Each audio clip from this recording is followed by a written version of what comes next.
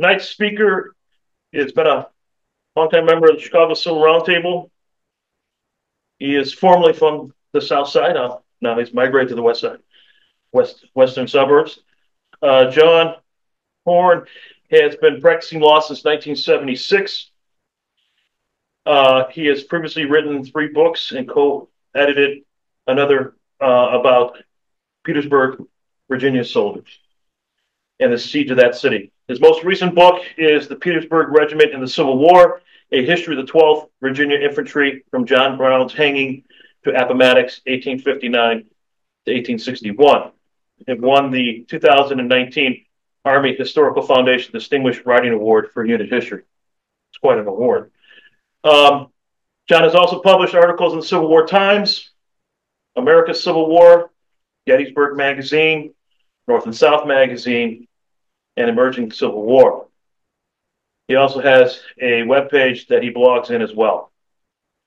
His current book is Grant Lays Siege to Lee, Petersburg, June 18, July 1st, 1864. This book is due out in the spring of 2025. Right? Without further ado, Mr. John Horn.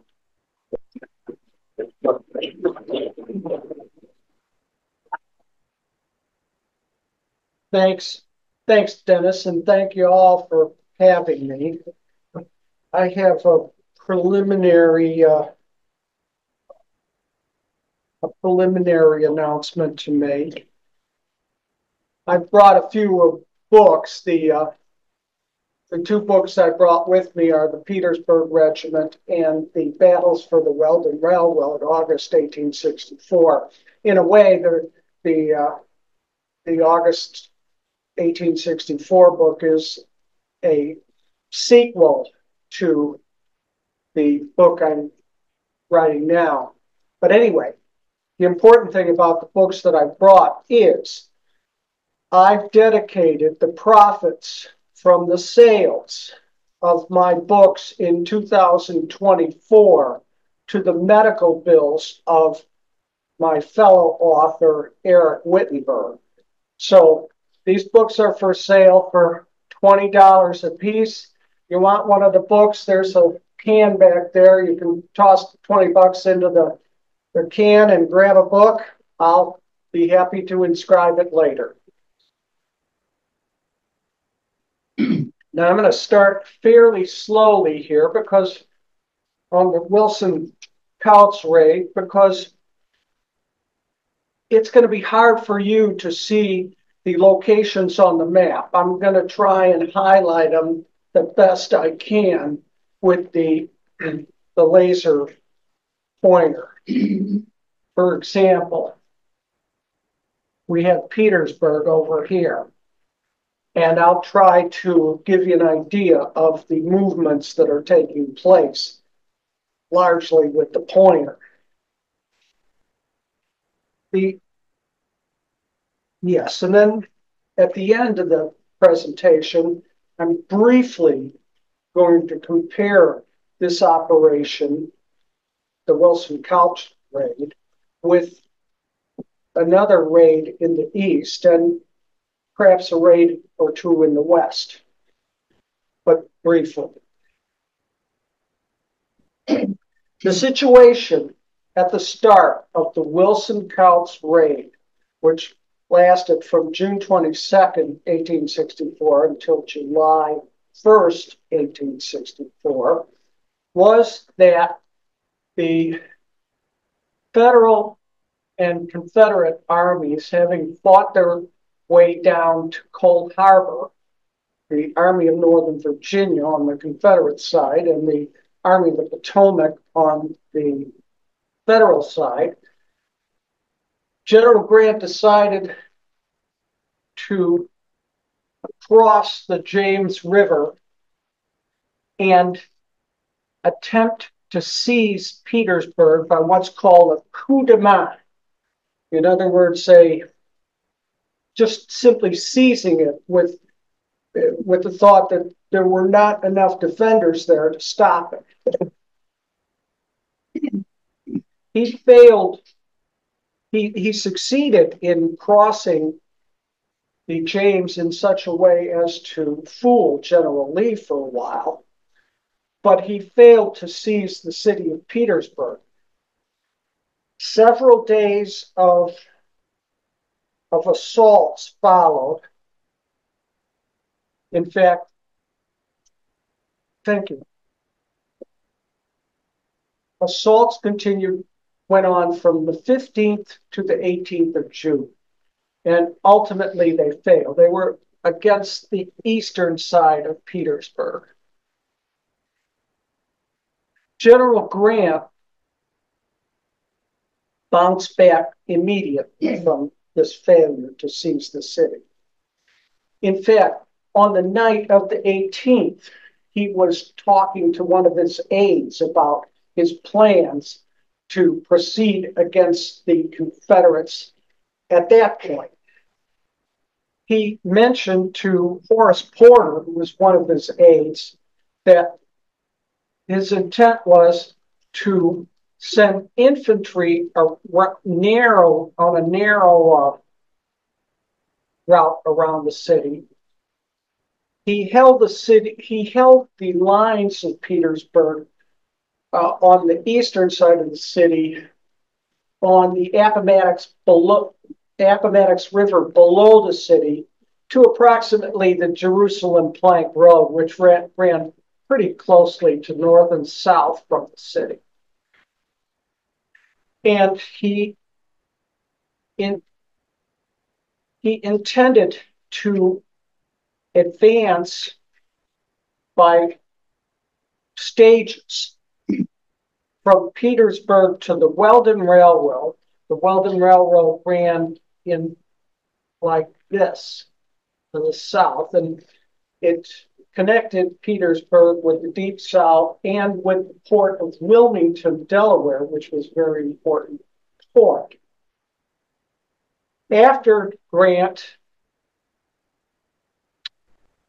succeeded in extending his lines westward to the Weldon Railroad from Jerusalem Plank Road, which was of a distance of about 3 miles, he intended to use another corps to extend from the Weldon Railroad to the Appomattox River above the city, which would cut what's called the South Side Railroad, which ran more or less westward from Petersburg. As it turned out, well, he didn't realize what this would do to the Confederates fully, in the sense that when he finally got to the Appomattox River above the city, it was April 2nd, 1865. That's how long it took him to get there. And when he got there, the Confederates realized that it was time to leave. They lasted 1 week further, and they were forced to surrender at Appomattox. But be that as it may, General Grant intended to what is called invest the city of Petersburg. That means to form lines outside it from the Jerusalem Plank Road to the Appomattox above the city, cutting off the Weldon and the South Side Railroads. Outside the narrow lines that the Federal infantry would form, he intended to send cavalry raiders to destroy the railroads south of the city. There were 2 purposes there. One was to destroy the Confederate supply lines. The other was to prevent Confederate reinforcements from detraining too close to the places occupied by the Federals. And his idea was to send a cavalry raid to destroy the junction here. The junction was known as Burkeville, and That was the intent. That was the primary goal of the Wilson-Kautz raid. The participants in the raid, the first one was, well, the commander was James Harrison Wilson, who was a fellow Illinois. And he had served on Grant's staff earlier in the war. After that, he went to the cavalry school, and there he encountered August Kautz, who was a German born in Baden-Württemberg. And Kautz had emigrated to the United States earlier. He had served as the colonel of the 2nd Ohio Cavalry, which was part of Wilson's division. Wilson had left the cavalry school at the beginning of the 1864 campaign and took command of a division of cavalry, the third Cavalry Division of the Army of the Potomac. Kautz commanded the Cavalry Division of the Army of the James. That was Butler's army that conducted the Bermuda Hundred campaign. And during the Bermuda Hundred campaign, Kautz had led his division on 2 cavalry raids south of the Appomattox River. It was thought that his familiarity, such as it was, with the landscape would assist the raid, and it turned out that it did. Now, one of their opponents was William Henry Fitzhugh Lee, also known as Rooney Lee, one of General Robert E. Lee's sons. Rooney Lee was a major general, and he doesn't get a lot of attention, but on this raid, he was formidable. But the most formidable Confederate during the raid, and indeed during the whole second offensive, was Rufus Clay Berenger, who was a lawyer who commanded a brigade of North Carolina cavalry. The raid began on the 22nd, but on the 21st, let's go back to the map here. Well, it's a little bit big in scale to describe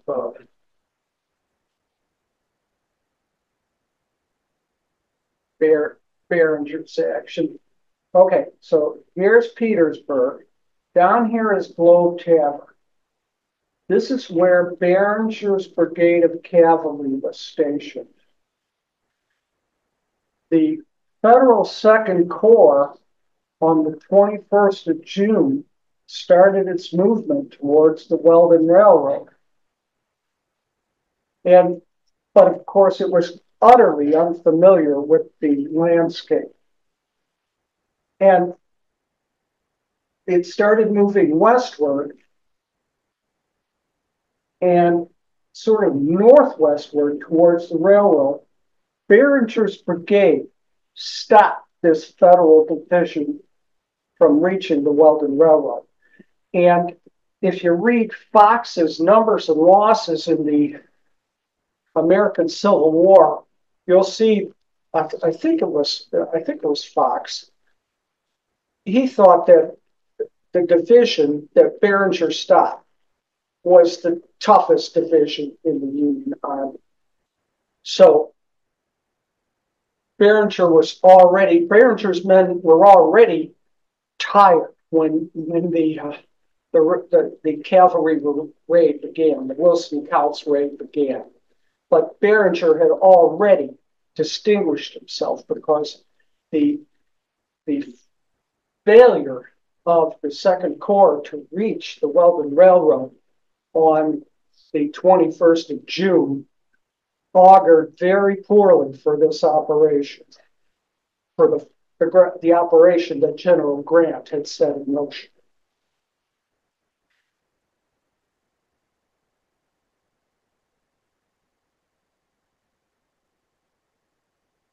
On the night of the 21st, Andrew A. Humphreys briefed General Wilson about what was expected of him and what he could expect. The goal was to destroy the junction, and it was expected that General Wilson would lead his men through Globe Tavern, Sutherland Station, down here, and then to the junction and destroy it. Destroying as much track as they could along the way as well. Then there would be a number of options available to Wilson. First, he could proceed along the South Side Railroad to High Bridge and destroy High Bridge. Well, destroying High Bridge would have put a real crimp in the supplies that the Confederates got along the South Side Railroad, because it would have been difficult to replace that bridge.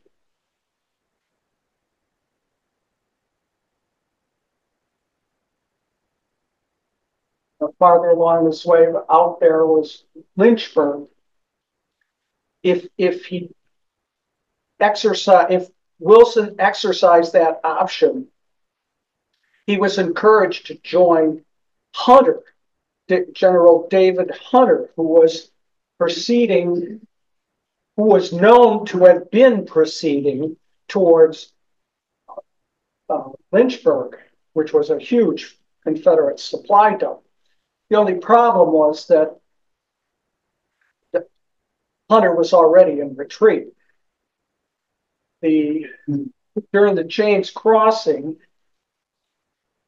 General Grant had unleashed 2 divisions of cavalry under Philip Sheridan to tear up the Richmond and the Virginia Central, which ran basically off the map here, but ran towards the Shenandoah Valley. And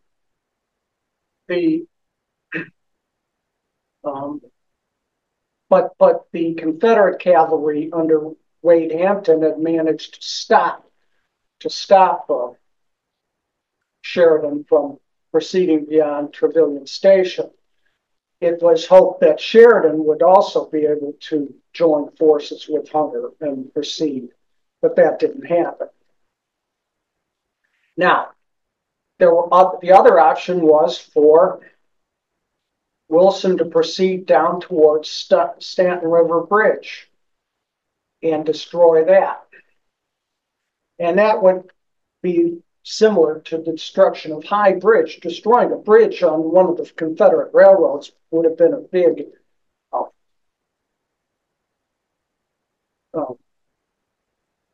problem for them to overcome, because their industrial capacity just wasn't the same as the Union, and their engineering capacity wasn't quite the same. It was more than one thinks, but it was not quite the same. And then, depending if Wilson succeeded in destroying Stanton River Bridge, the idea was he would proceed down to Georgia and join up with General Sherman. But if he didn't succeed, then he would have two other alternatives. One would be to proceed down to North Carolina, because there were ports along the North Carolina coast, such as New Bern. And the other alternative was to come back to the Army of the Potomac. Now, as this briefing occurred, it was in the evening. And since the morning, and Humphreys promised Wilson that if he tried to get back to the Army of the Potomac, he could count on 2 things. One, that the Federal infantry would cover or cut off, basically, the Confederates from issuing from Petersburg to harass him.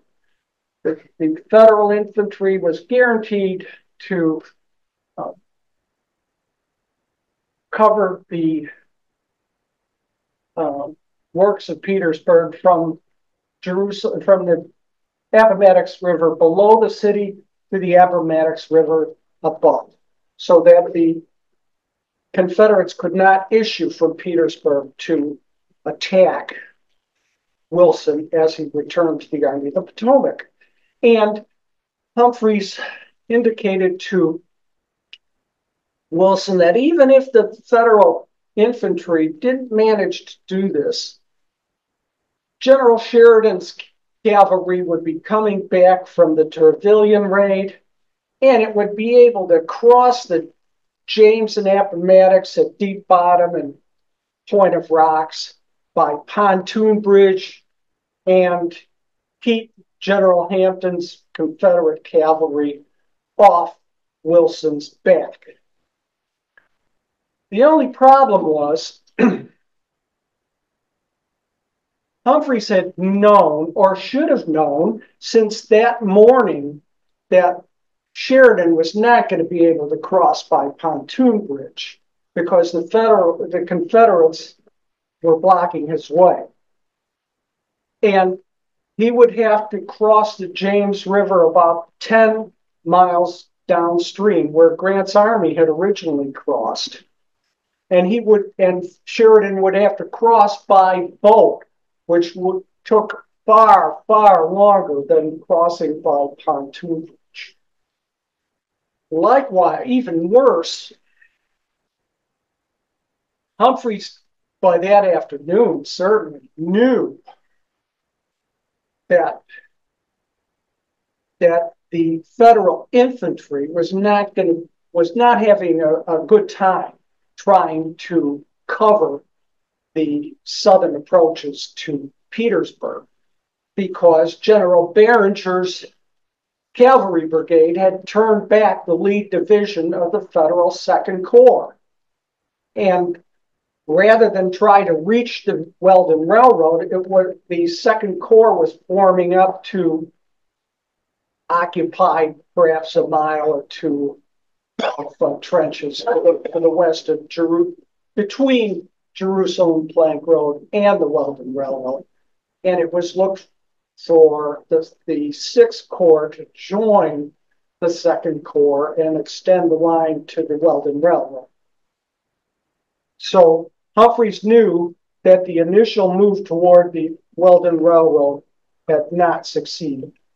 But he gave Wilson a rosy scenario so that Wilson could expect he was going to march right back to the Army of the Potomac if he wanted to, without any Confederate interference.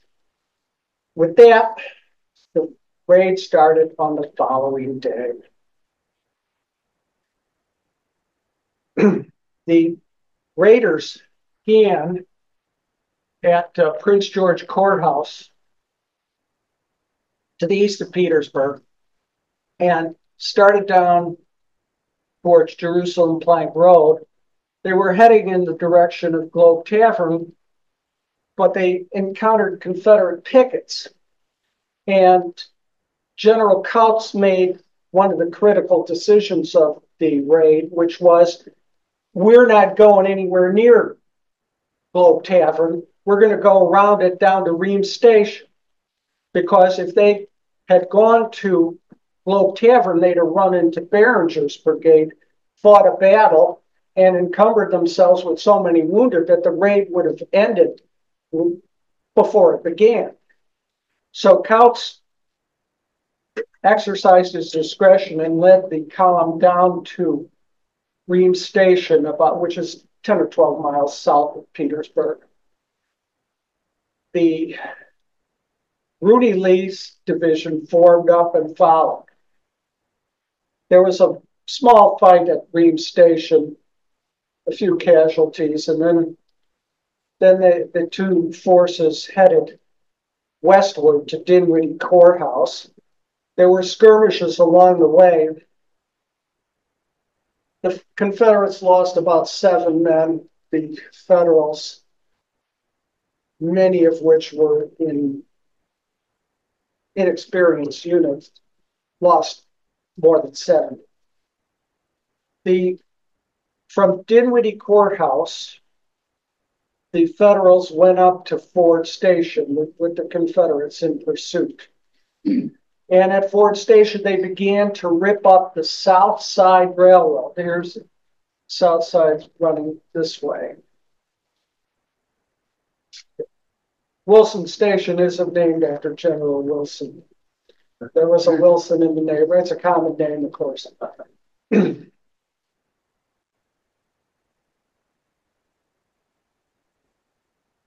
Ripping up a railroad is difficult for cavalry because cavalry's on the move. Yes, they ripped up the railroad. The railroad, by the way, could have T or U rails. They're similar, but not exactly like our current rails. Sometimes a whole regiment of men would pick up the ties, turn the rails over. But that involved a considerable amount of work. And these were some of the hottest days of the year. Around Fort Station, the Federals encountered a couple of trains and destroyed at least a couple locomotives and a few cars. And they ripped up some rails around there. And with that, they bedded down for the night about 1 in the morning. And they only spent a couple of hours sleeping. They were on the road again. This time, yes, Kautz was still in the lead on the following day.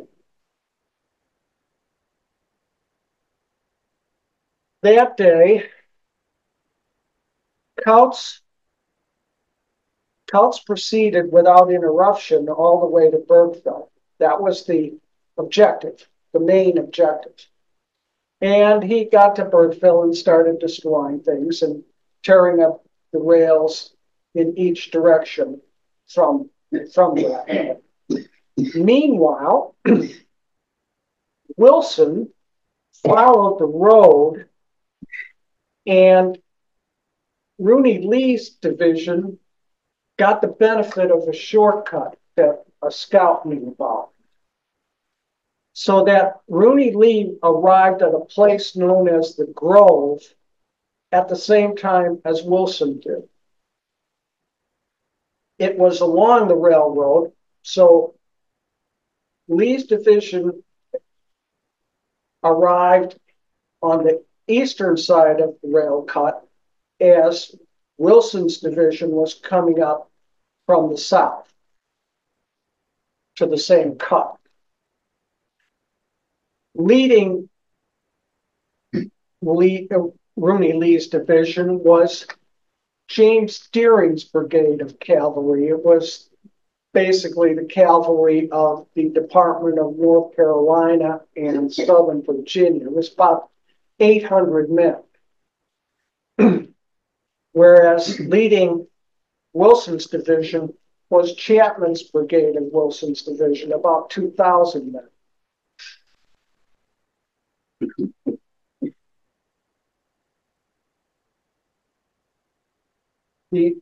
We'll come back to that picture. The Battle of the Grove took place along the railroad cut here. And yes, here's the railroad. And it took place along this cut.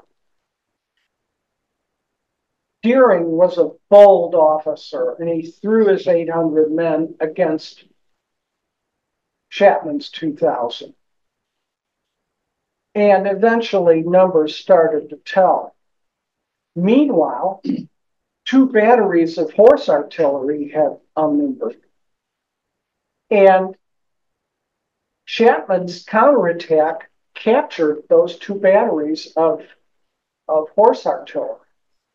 Fortunately for the Confederates, it was then that Behringer's brigade came up and launched attacks that drove back the Federals from the captured Confederate guns and stabilized the situation. The battle then developed into with the numbers more equal, the battle developed into a stalemate along the railroad cut. Wilson eventually reinforced Chapman's brigade with a unit from his other brigade under McIntosh, and a Confederate attempt to outflank the Federals failed around 7 in the evening.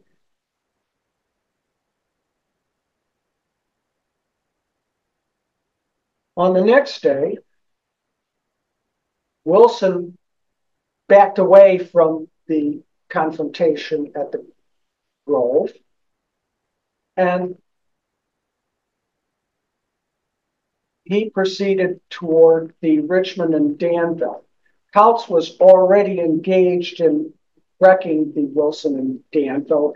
He'd been contacted by Wilson through a staff officer who indicated the path he was to take. And we'll go back here, and here's one of our few illustrations. It's of the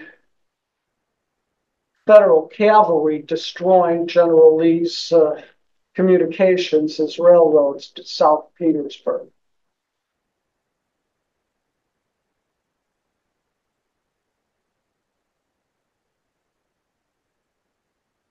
They continued ripping up the railroad all the way down to Keysville that day. So Kautz started there, and at Mahone Station, Wilson joined him. The Federals made it down to Keysville that day. The Deering's brigade rested. Behringer continued his pursuit. One of the batteries of Confederate artillery went back to Petersburg. The Richmond and Danville was a different kind of railroad than the South Side Railroad or the Weldon Railroad. The Richmond and Danville had what are called strap rails. And these were wooden bases covered by a strap of metal.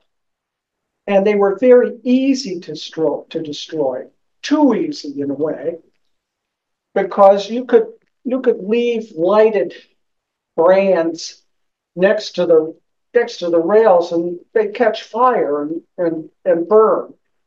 And then it'd warp the strap, and it would destroy the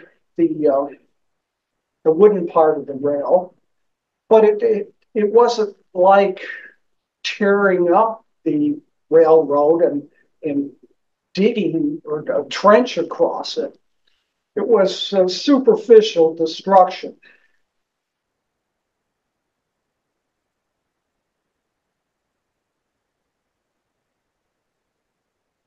On the 25th was, in a way, one of the climaxes of the raid. From Keysville, the Federals proceeded down to Roanoke Station and Staten River Bridge with Behringer's brigade in pursuit.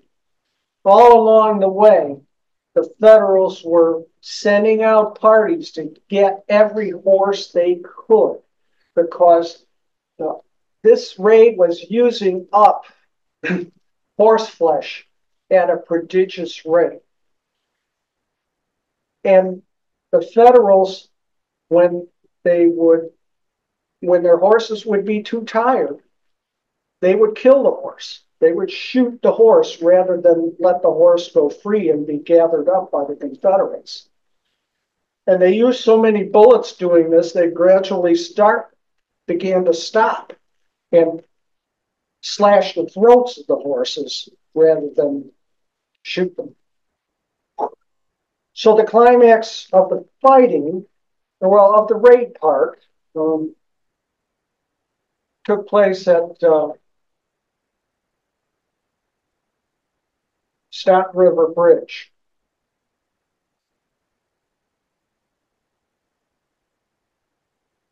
It's probably hard for you to see the units here, but Kautz's division drew the duty of attacking and destroying Stanton River Bridge.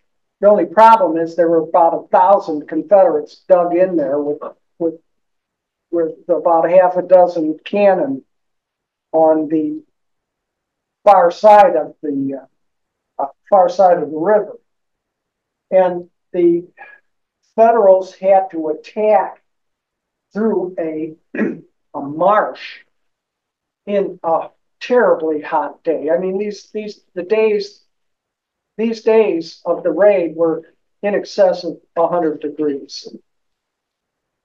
Meanwhile, Wilson wisely kept a brigade in reserve, and he positioned a brigade in his rear. And that was a smart move too, because Behringer showed up to pressure Wilson's rear. And it took Behringer a while to arrive, but when he did, it made it clear to Wilson that it was time to move on, that he was not going to succeed in destroying that bridge, which would have been a serious blow to the Confederate supply network. Wilson studied his maps and decided he was going to return to the Army of the Potomac. The next day, he covered the ground from,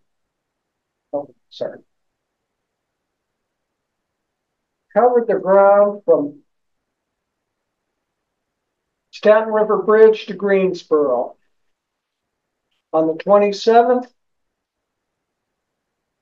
his men proceeded to Sturgeonville. Already they were hearing rumors that they were headed into a trap.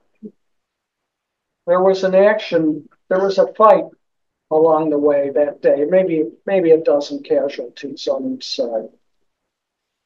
And then on the 28th, the returning raiders crossed the Nottoway River at the double bridges and proceeded and decided, they conferred about which way to get back to Petersburg.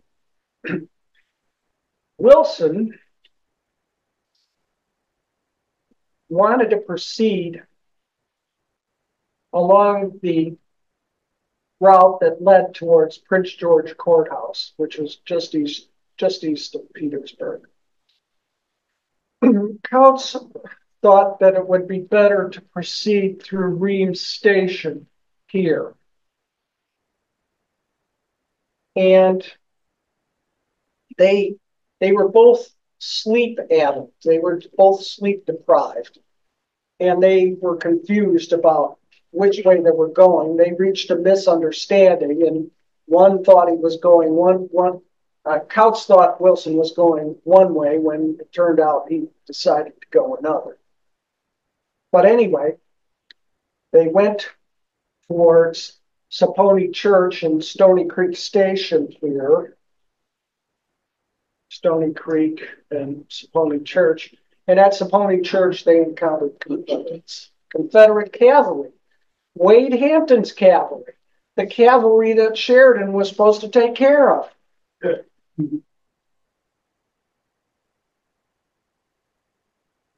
The ground at Sappony Church was suited for defense. There were two creeks that defined the battlefield, it was going to be practically impossible for Wilson to break through there. They retained ideas that they were going to bust through Hampton's line, but that wasn't going to happen. Wilson brought up artillery, and so did Hampton. And the artillery that Hampton brought up, he brought up Graham's battery, which had been at the Grove, gone back to Petersburg, refurbished, and then proceeded along with Hampton. And at Sappony Church, Hampton's forces stopped Wilson. So Wilson had to decide what to do. In the evening, he determined that he would back off and try to go to Reams Station, because he had learned from contrabands, another word for slaves, that there was Federal infantry at Reams Station. So Wilson deployed Chapman's brigade back from McIntosh's line and prepared to withdraw McIntosh and Kautz's division, which isn't on the map here, and proceed northward to Reams Station.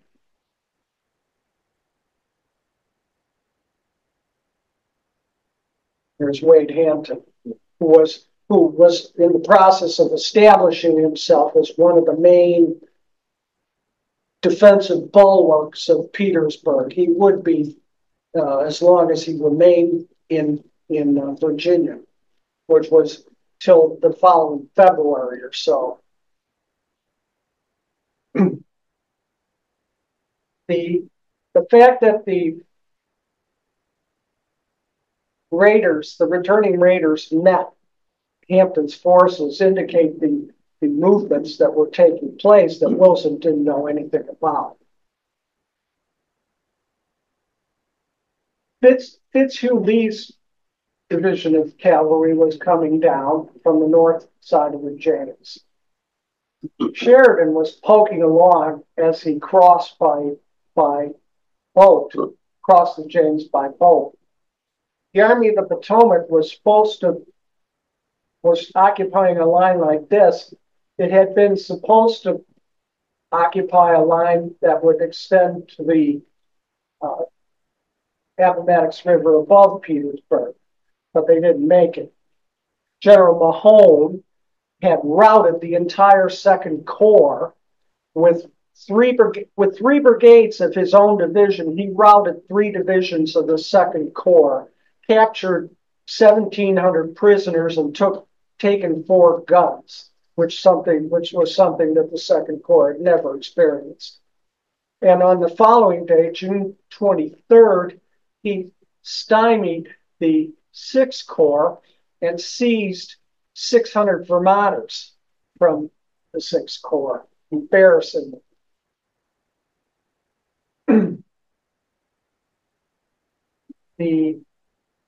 Let's see, Hampton's division had come down and occupied Sappony Church.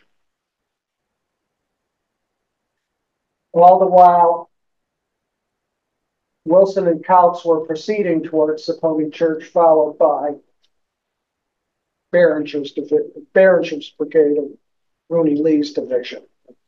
So these were the movements that had been taking place unknown to Wilson in the days before he encountered Hampton's cavalry at Sappony Church.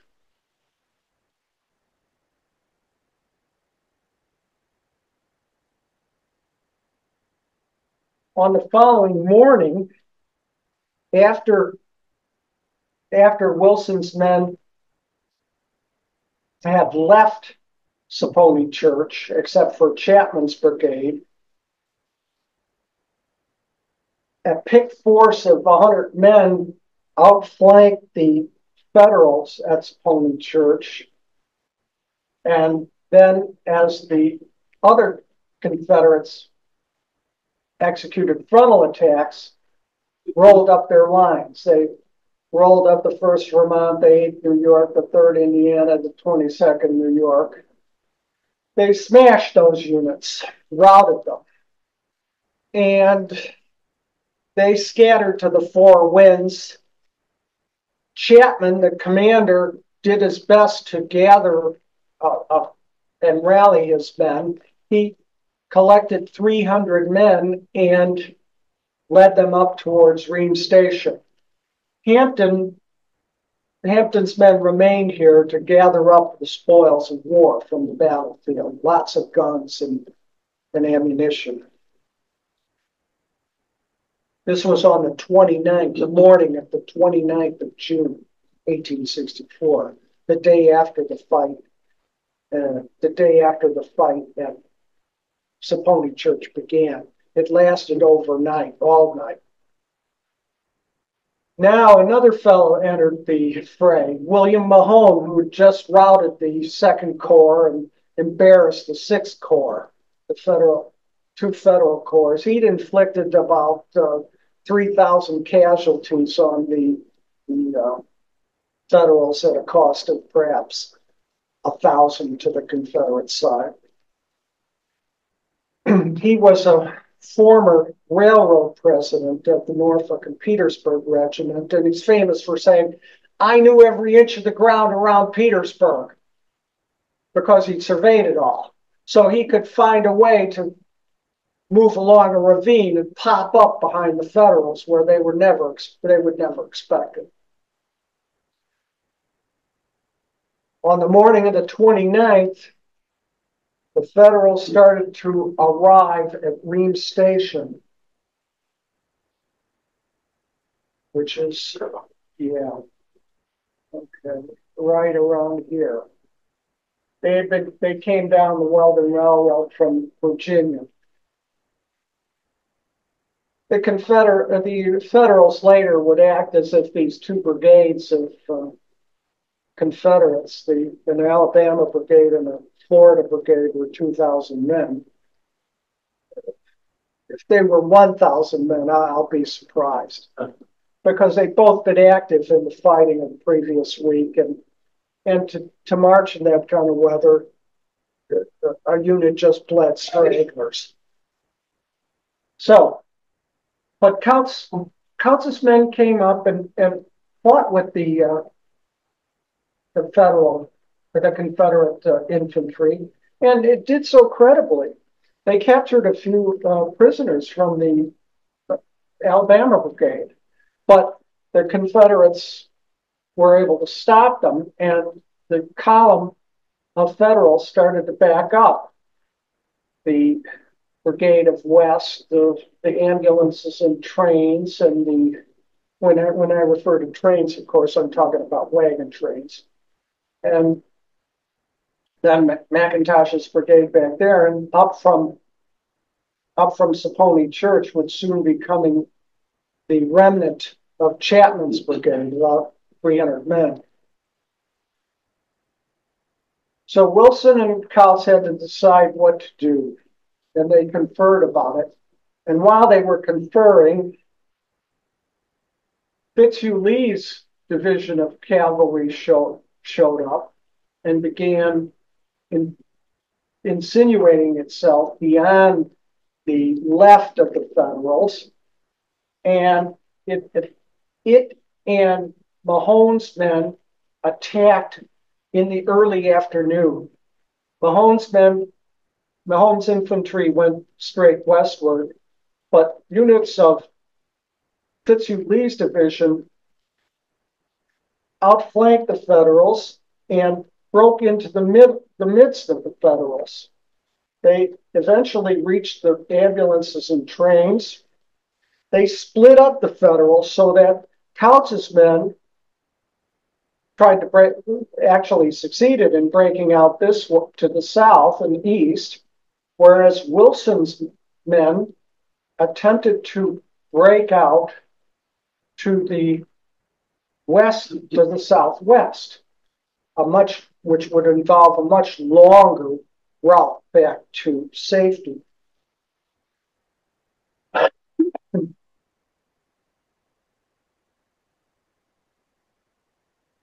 When it took Kautz's men only till the evening to get back to Federal lines. They went this way and then eastward and then northward. Whereas the Wilson, it took several days for Wilson to get back because he had to go southward all the way to the Nottoway River, cross it, and then he went southeast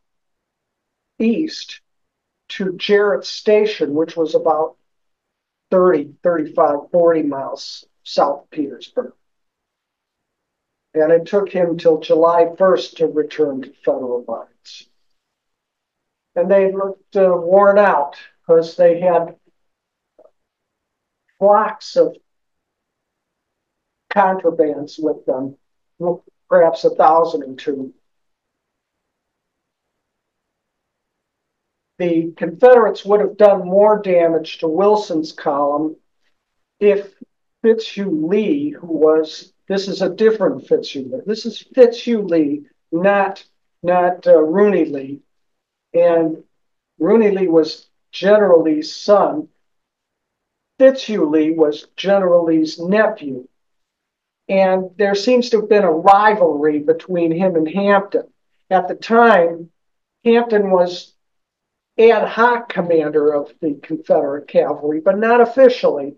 And Fitzhugh Lee neglected to apprise General Hampton of what was going on at Reams Station, because if he had told Hampton that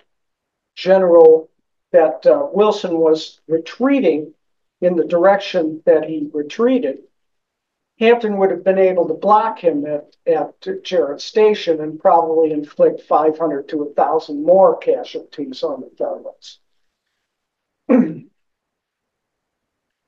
The raid ended ignominiously, a disaster, and it bothered Wilson for the rest of his life. The total Federal loss was, I count, 1,521. The Confederates lost 357. The reason was that the Confederates would get some rest once in a while. The Federals were always fighting. They might get a couple of hours rest. At Reams Station, where they yielded perhaps 1,000 prisoners, they were falling asleep on the firing line.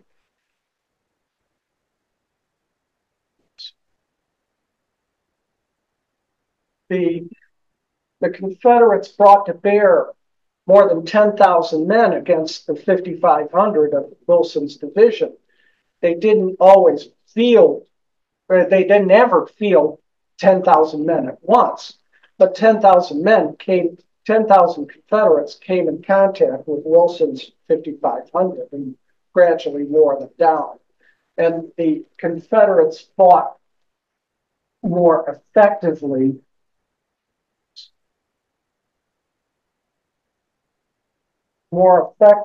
than the Federals by a difference of 1.22 to 0.54, or using another way of measuring effectiveness, 147 to 65.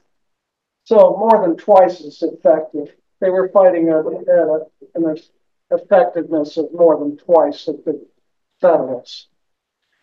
Now, I wanted to briefly compare this raid to Trevilian Station.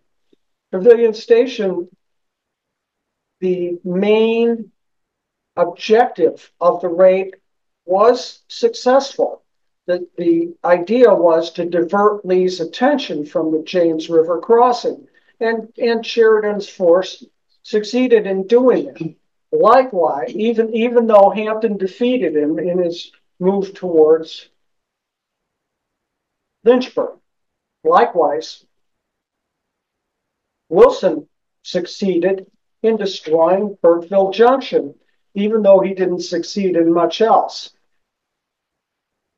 In the Western Railroad, in the Western Theater, General Sherman eventually decided to move toward Atlanta with his infantry because he launched enough cavalry raids that had been ineffective, because cavalry just isn't very good at tearing up railroads, whereas infantry plots itself across the railroad line, digs it up, digs a trench across it, uses the ties to create fires, and uses the fires to bend the rails out of shape. And when Grant went back to the Weldon Railroad, he used infantry because he'd already had to send most of his cavalry to the Shenandoah Valley by the time in August when he attacked the Weldon Railroad. And that's what the Federals did. They dug a trench across the rail bed. They took up the ties. They burned the ties. They used the fires to heat and bend the rails. And that's they learned that Sherman and Grant both learned that they had to use infantry if they wanted to run rails. So that's really the bottom line on the Wilson and Kautz raid, that it should have been a learning experience for General Grant anyway.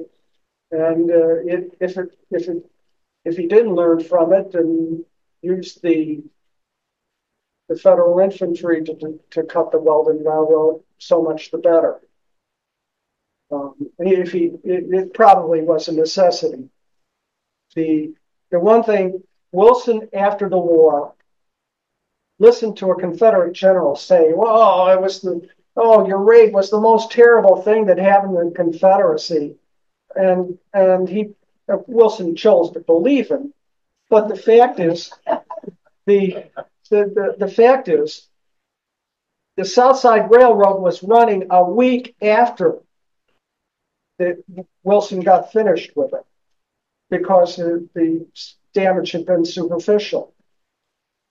According to this Confederate general after the war, the Richmond and Danville had been torn up apparently till the 27th of August, but it was carrying passengers by the 9th of August, in fact. General Lee ran a disinformation campaign about his railroads. He told the newspapers, keep telling them how bad the railroads have been damaged. We don't want them attacking the railroads again. And he fooled the Federals significantly. So I hope I've added to your knowledge of the Wilson and Kautz raid. And thanks for being so patient with me.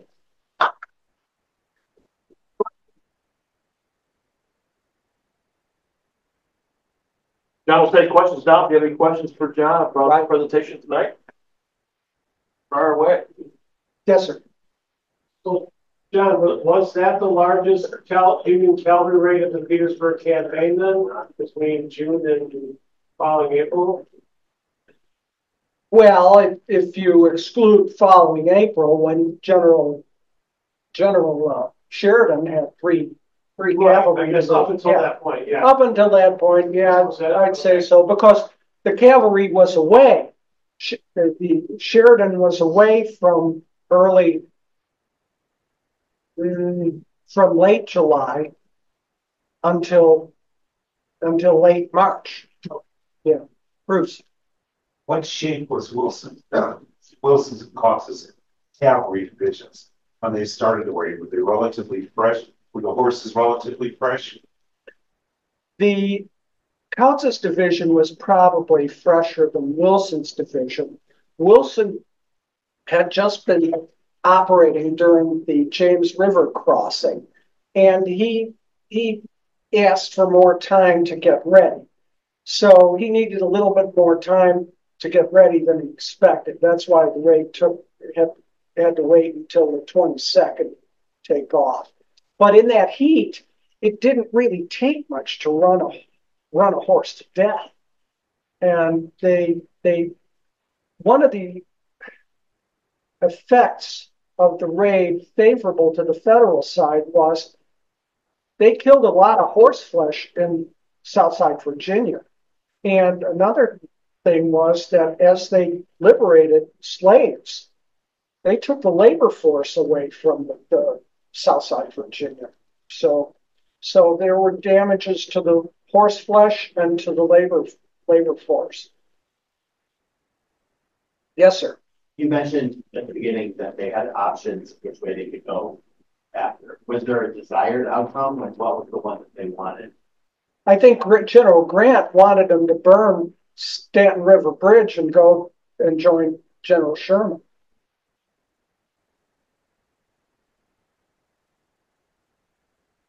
And, well, thanks for putting up with me. One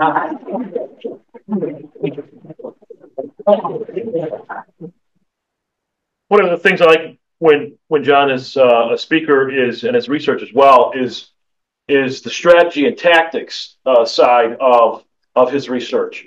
And so you get a really, as you saw in the PowerPoints here tonight in the maps, you get a really nice breakdown into the strategy and tactics of the day-to-day engagements of something as important as the Wilson raid. So everyone, next month we will reconvene in October for Larry Hewitt, who's going to talk about the birth of combat photography. So that's going to be a great meeting as well. Then in November, we have Ken Maston Brown talking about the Gettysburg Retreat and what a magnificent book he has published last year.